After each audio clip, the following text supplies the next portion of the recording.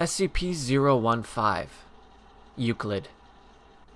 SCP-15 is impossible to move, and is contained on site.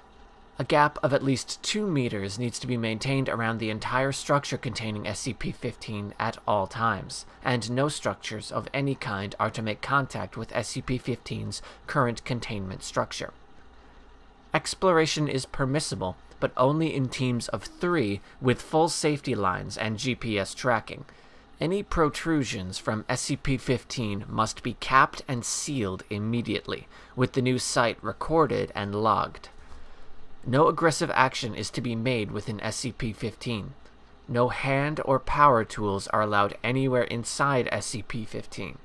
No repairs or maintenance are to be made anywhere on SCP-15. SCP-15 is a mass of pipes, vents, boilers, and other various plumbing apparatus, completely filling a warehouse in. The pipes appear to grow when not under observation, attempting to connect to nearby structures via sewer systems and underground plumbing. SCP-15 contains, at current estimate, over 190 kilometers of pipes, ranging in diameter from 2.5 centimeters to over 1 meter. Some pipes appear new, while others are rusted and leaking. Pipes have been reported as being made of bone, wood, steel, pressed ash, human flesh, glass, and granite. No pipes composed of lead, PVC, plastic, copper, or any other traditional material for the production of pipes have been found.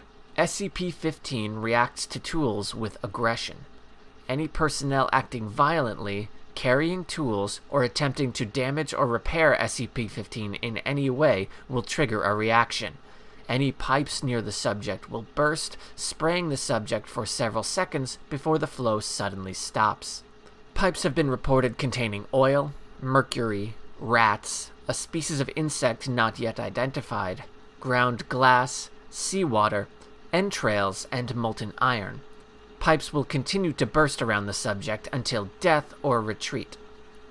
SCP-15 was cut back to its current structure after attaching to 11 other structures in the area.